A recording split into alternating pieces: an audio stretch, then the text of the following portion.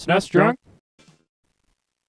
And welcome back to SNESdrunk Plays Mega Man X2. Let's take on Sigma. Or, I guess Sigma hasn't been revealed yet. You know it, I know it, the American people know it. It's going to be Sigma at the end of this Dr. Wily-style castle. Wow, why isn't the... Whoa. It's kind of weird how the floor doesn't, or the level doesn't scroll, it just kind of stops. You got to take a leap of faith. Anyway, yeah, oh, wow, was that colossally stupid. Good thing I've got like 5 guys. I'll promptly waste all of them. Okay, so let's trust the level here and just go straight down and follow these steps here.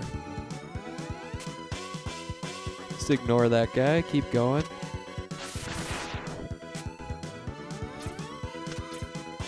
Now, since we've been talking about drugs, why was I talking about drugs anyway? What brought that up? I think it was the fact that so many Let's Play guys are so freaking hyped up and so like just obnoxiously over the top. And it's like I just can't watch so many of them because they're like morning radio DJs to me. It's like like listening to like 105 The Sunshine. My name is today we've got Dan Bonner, the local comedian, and coming up we got some music from Nickelback, and it's just I'm not gonna make it. Shit. Oh, I just barely made it. Wow.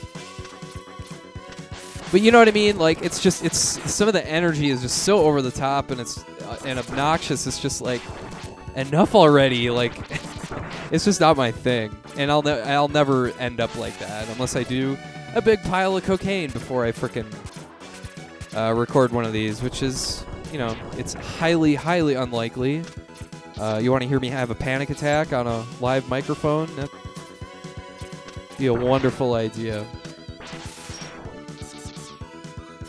I wonder if that's ever happened, actually. I would never want to actually watch it or anything like that. Or listen to it, because that would be fucking awful. But I wonder if anybody's actually had like some kind of like awful panic episode or like an anxiety attack or whatever when doing a Let's Play. I mean, I'm sure Rage Quit, obviously, that's happens frequently. That's one strong burst of emotion that happens. But yeah, I've had not to get too serious on this thing, since we are playing a video game here, but I've had, going back to the drugs thing, really, and the reason why people do them isn't always just for fun. Oh shit, I didn't make it. I screwed that up. Oh well, let's try again. Not to get too serious, but it's like, I've dealt with anxiety and depression literally as long as I can remember. As long as I can remember. And my very first memories were me trying to however you say the word, compartmentalize how to deal with it. Like, I just didn't know. I thought it was something everybody just kind of dealt with in their own way. And I just had to come up with my own little system to, like, it was almost like a checklist. Like, okay, do this, avoid this, and then it's over, and then it's on to worrying about the next thing. Like it's hard to explain, but it was I had no idea how to put it into words or how to explain to anybody what it was like. The anxiety part, and then the depression part came a bit later. But oh, this guy again. This is fun. Hey, and he skipped his dialogue too. I'm all about efficiency. Ah, he hit me. I'm just gonna use the arm cannon on this guy, because who gives a shit? Oh, hey, thanks for going way up there, or you totally can't hit me. I'm very much appreciated. Thanks for helping me out. But yeah, I mean, when it comes to especially anxiety and depression too, it's like you want a break from your own mind. Like, you get tired of the same thoughts and the same, the same, like the way, I need a fucking sub-tank. The way I define, God, this is such a weird conversation to have conversation with myself, essentially, to have when playing a video game. But the thing is just, like I said, you just want to get a break from all that. The way I describe anxiety is just its chronic oversensitivity to your surroundings. And it's like being way oversensitive to all external stimuli, and it just gets too much. So after a while, it's just like, I'm one of those people, I don't drink to drink. I have to drink to, like, get my brain in a different spot, to, like, alter my brain chemistry almost, so I don't have to frickin' sit and think about shit for, a few hours. It's a nice vacation from that. So that's where that comes from, I think, anyway. I think addiction has a lot to do with that. It's just me pontificating, pretty much. Anyway, we are into the next... God, what a weird... This is a weird episode. Actually, since we're on the subject, since I'm on the subject, one of my goals in life, it's the old cliche to write the great American novel. I'd really want to try and write a novel about anxiety and subsequent depression and how that all works. Because I would love to be able to describe what that's like to somebody that can understand what it is like. Because I grew up with an older brother and a dad that never understood what the hell my problem was.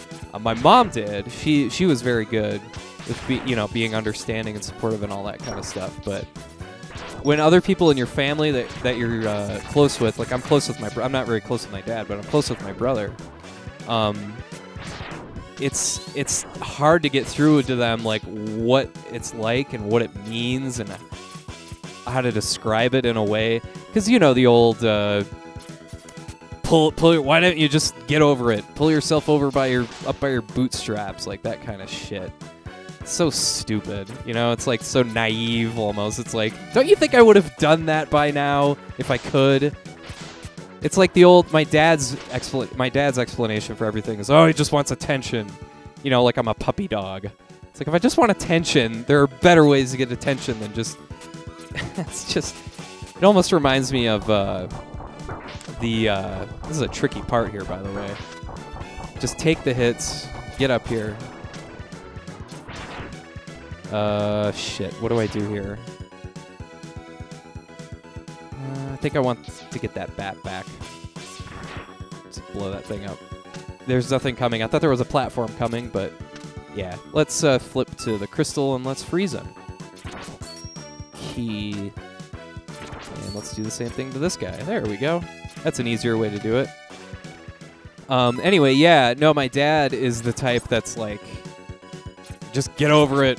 You're just doing it for attention, like that kind of shit. And it can be really frustrating. So that's inspired me to try and write a novel, of just an everyday life of how anxiety works and how it really changes and affects every aspect of every part of every day of your life. And that's no joke. It really does. It sucks. That's just the way it is. And I've dealt with it, like I said, as literally as long as I can remember it. But anyway, it's time to focus. Let's, this is the one boss, or actually it's the second boss, but the silk shot really comes in handy on this one, on Magna Centipede and on this thing, because you want to use silk shot right away to blow these things up. But even if you're able to do that, this boss is still really, really hard. Really frustratingly hard. Now I want to flip to, I think it's the fire. A speed burner, rather, sorry. And see, he moves up and down, and he shoots these annoying little things. And now I need another sub-tank. And I have a feeling I'm going to need all 3 sub-tanks full if I want to beat this guy.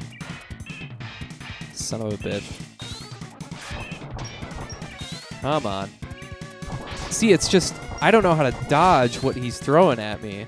I don't even have half his life down. Let's try Magnet Mine. I think that's the other weapon that works with him. Oh, yeah. Yeah, that actually works better. Yeah, this guy is just a mess. This boss fight is a mess. You have no room to work with. You have spikes beneath you. You've got 2 platforms. He's moving. There's so much shit going on. Like, this is so fucking tough. I'll just, yeah. All right, I'm going to call this an episode. I will try again next time. Thanks for watching. Thanks for indulging me. Have a great rest of your day.